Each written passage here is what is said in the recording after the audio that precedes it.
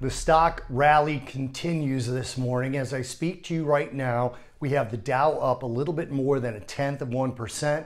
The Russell up close to 0.2%. The S&P up 0.7%. And the NASDAQ up 1.6%. U.S. yields are higher across the curve as we speak, with the 2-year up 9 basis points, the 5-year up 8 basis points, the 10-year up 6 basis points, and the 30-year up 3 basis points, recovering most of yesterday's drop. U.S. economic data this morning was all strong, with durable goods up 4.7% versus an expectation of only 1%, and ex-transportation up 0.6%, with the forecast being for no change at all. The advanced reading of GDP growth was up 2.4% for the second quarter, with the forecast being up 1.8%, and initial jobless claims came in at only 221,000 versus a forecast of 235,000.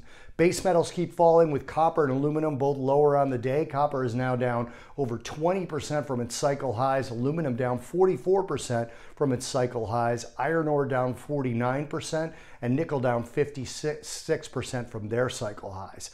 As expected, ECB raised rates by 25 basis points and came across as much more hawkish than the FOMC, saying inflation is still on pace to be too high for too long. And despite that tone, Euro futures are still down about 0.9% as I speak to you right now against the dollar. Now, late tonight, early tomorrow morning, we get a Bank of Japan rate decision with no change expected in policy, though they are expected to begin debating some fine-tuning of their yield curve control. So we'll keep an eye out for headlines on that regard.